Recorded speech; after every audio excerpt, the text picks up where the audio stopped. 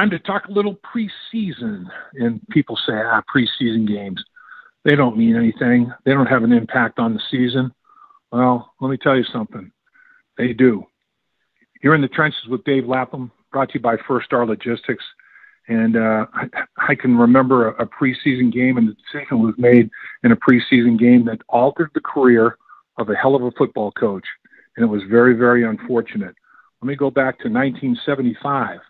Paul Brown was our head coach. We go 11-3, and we lose as a wild card team in the playoffs by 3 points on the West Coast out in Oakland against the Raiders, the then Oakland Raiders. And the Raiders go on to win the Super Bowl. And we're right there with them. We're hanging right with them the whole game. We just come up short. So Paul Brown felt like, okay, this is the football team's where I feel good about it being. It's time for me to retire. And he turned the reins over to Bill Tiger Johnson, his longtime offensive line coach that was with him from day one of the expansion franchise Cincinnati Bengals. And Tiger Johnson was my first line coach and my favorite coach. And with him as a head coach, I was thrilled. I was thrilled when he got the opportunity. And in 1976, we go 10-4. And back then, there was only one wild card team. So with 10 wins, we didn't even make a wild card. We missed out by a game. So we're still playing pretty darn good football. And then the following year, we go 8-6 under Tiger and lost a couple of games we could have closed out and won to go 10-4 again. But still, over a 2-year stretch, we're 18-10. We're playing pretty decently. And we were feeling good about the upcoming season. Well, in 1978, we're playing the Green Bay Packers up in Milwaukee in the last preseason game. And we end up winning the football game 17-14. So we won the battle, but we lost the war because Tiger decided that he wanted Kenny Anderson to cool down and warm back up and play just one more series in the second half of the football game against the Packers. And Kenny broke his hand in that series during the plays in the sequence of that series, following through in the pocket, just hit somebody's helmet and breaks his hand. So we start the season off 0-4. Kenny has tremendous respect and love for Tiger Johnson. He tries to come back probably too soon.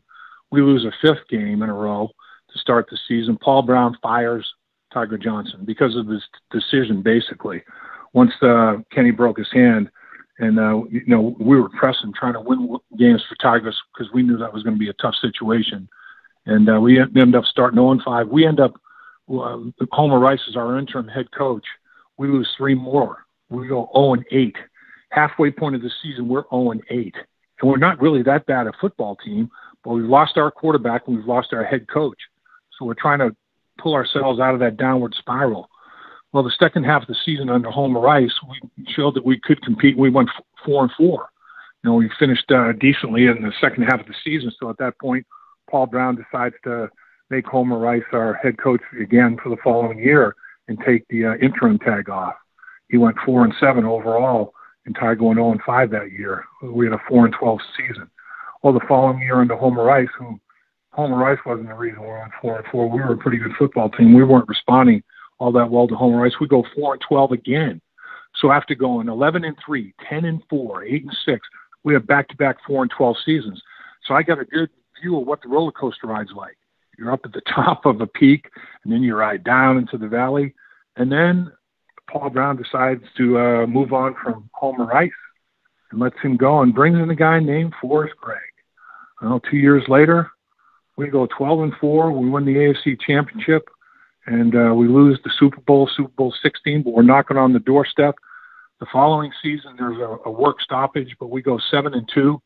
So over that stretch, with a 12-4 and 7-2 record, 19-6 in 25 games, we had the best record in the National Football League. So now we're moving back up that roller coaster up to another peak. So up and down. That's how it is in the National Football League.